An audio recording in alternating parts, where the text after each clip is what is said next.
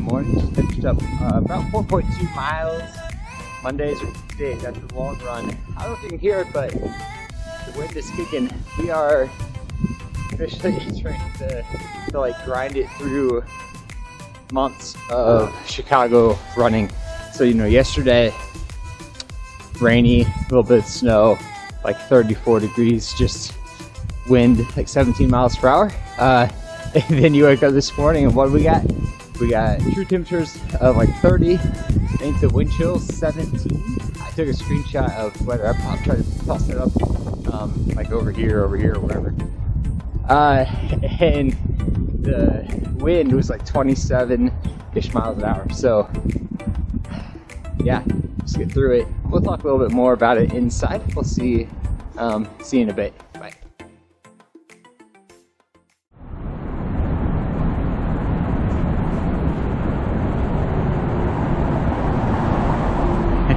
Hey y'all, what's up? We are just ducking out of work a little early today because having one of those issues that's just really common to runners. Toenail is detaching, and it's not typically that big of a deal. They come off, they regrow, they take time, and it normally comes back just fine. But just wanted to go, because it's a big toe, wanted to have it checked out real quick. And so there's a place actually over kind of by the train station that I'm going to go to and have that checked out. So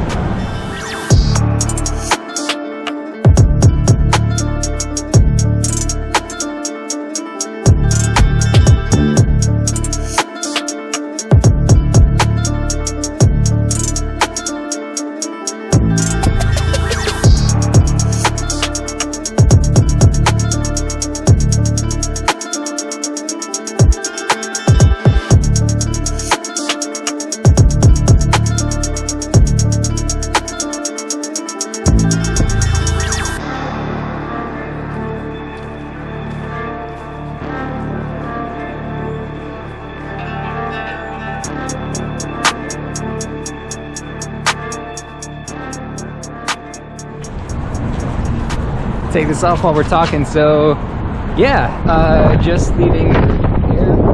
It's windy. I don't know if you could see what I was coming out of, but anyway, so just the easy report. Sorry, get out of the way. Anyways, the easy report, or the quick report is even though the nail with the wind is taking my breath away, even though the nail is starting to detach, they recommended against pulling it all the way off right now. However, they did say that it looked like kind of the side of the nails, like the bed, maybe a little infected, so going home with some antibiotics. I'll take that twice a day for 10 days to clear that up, and then hopefully just get it growing back. Nice thing about this place is it's really pretty close to the train station that I take, so quick walk, which is nice because it is, like I said, very cold. And then hop on the train and head back home. We'll talk more once we get back home about today's run, about how the week looks, so on and so forth, and about the weather. Man, this morning the wind was crazy. Tomorrow we're supposed to have temps in the teens and wind chill in the single digits, so it is that time of year. Anyways, we'll see you later.